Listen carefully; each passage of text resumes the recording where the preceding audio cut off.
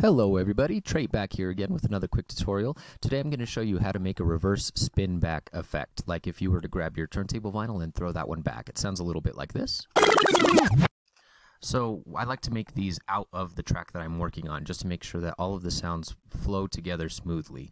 So to be able to make that, first off we're going to start with a sample beat over here. Of course I've got my drum channel, I've got a little arpeggiator, and I've also got a bass going on. Let's see what this sounds like.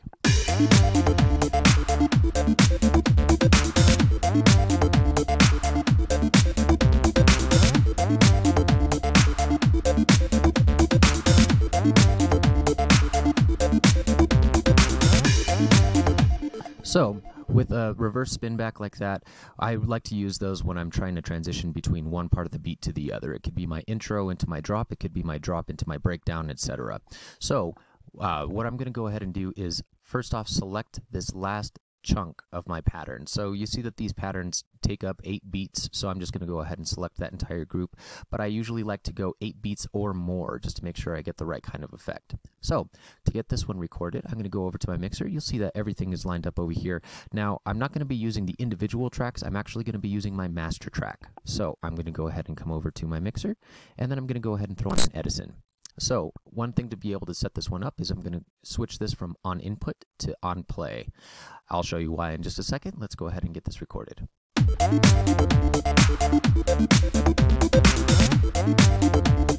So the reason why I have this one selected for on play is because whenever it loops back either to your selection range, it goes all the way back to your loop point or the beginning of the track, it's going to give you this little song jump. So I'm going to double click on this song jump. This part is what I do not need, so I'm going to go ahead and delete that. So I'm left pretty much with just that loop.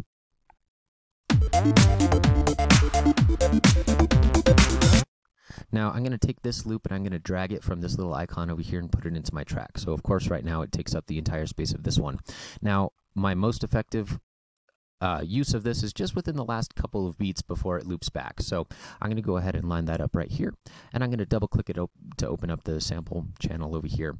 I'm going to do a couple of different things. First off, I'm going to go ahead and reverse that, and then I'm going to go over here to my effects target, and I'm going to grab this pogo knob. I'm going to drag that all the way up to the top. This one will give me a little bit of that tape stop effect, going from a fast to a low beat, and sounds a little bit like this.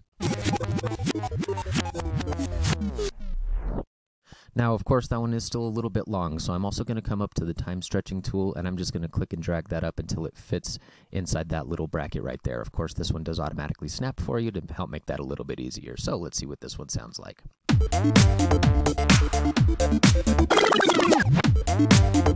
So in this particular case, it is a little bit of abrupt change when it goes into that spin back. So to be able to help accommodate for that, I'm going to go ahead and go to my kick drum, basically just this sample, and I'm going to click and drag from this audio sample just straight into my playlist.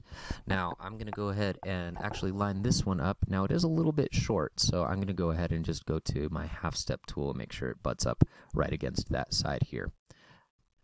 Now I'm going to double click inside here, just click reverse, and that gives me that little bit of a lead in into that reverse spin here. So that one is definitely going to be a little bit easier to buffer on that transition for it. Now I am going to go ahead and also add in another sound over here too to help that transition even further. So I'm just going to go ahead and grab a simple cymbal track. Now this one, I'm going to go ahead and do the same thing, just reverse that one, make sure that it's lined up appropriately. You could do this in a couple of different ways over here. Sometimes I'll have it layered in to lead into that reverse spin like this.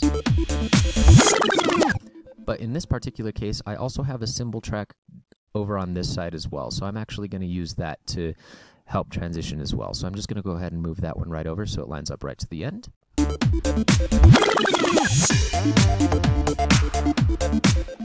So this one is a really helpful tool when you're trying, of course, like I said, to move over between different parts of the beat, but you can also use this same effect and just throw it in different parts. Now, I did also mention that we can do this either with your drums by themselves or the full beat. Basically what I do if I'm doing just the drums is I'll do all of the same steps, but first I'll go and I'll just mute all of my instrument channels so that when I record it into my master track, it's only getting my drums. This is helpful like if I'm doing a lot of automations or different effects going on with my synths that I don't want to lose when I record them and flip them or anything like that. So just having that drum backing does give it a little bit of that easier transition as well.